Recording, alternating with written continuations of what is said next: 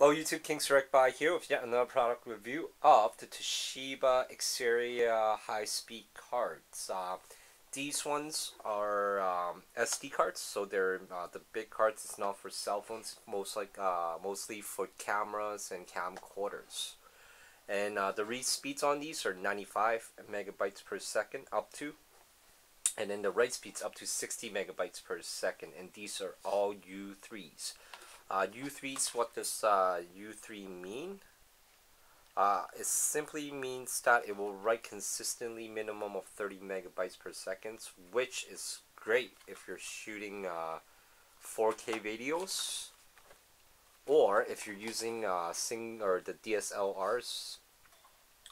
What the write speed affects DSLRs are on the burst modes. With a faster card, when doing burst mode on your DSLR, it can take up a lot faster pictures. Because with something like the Samsung U1s, like the Evo cards, I tested these cards out on Nikon D5300, which is the camera I use for most of my shootings.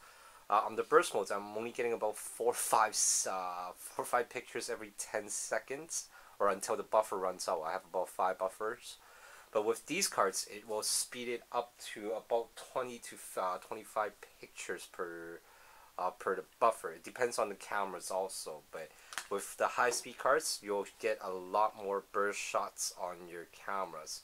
And also, if you're using 3D cameras, shooting in 3D or 4K, it's recommended to use a U3 card, because just because of the data that's constantly being written to the card, it needs that kind of data to write 4K. So with these cards, I try 4Ks. It works on some of the shooting, but not at high frame rates.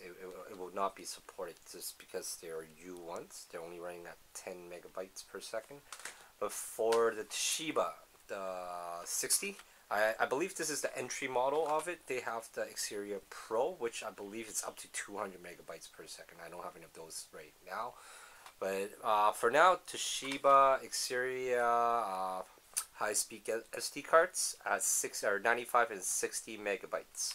And these are all genuine products from Toshiba, with the hologram sticker, the shiny sticker, and the scratchy barcode thing.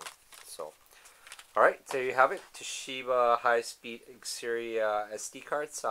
They do come in 16, 32, and 64, and the store I was at did not have the 64 at the moment, but I am in the process of sourcing that right now. So if anybody needs one of these, just click the link down below, go to my store in eBay, and you can find them.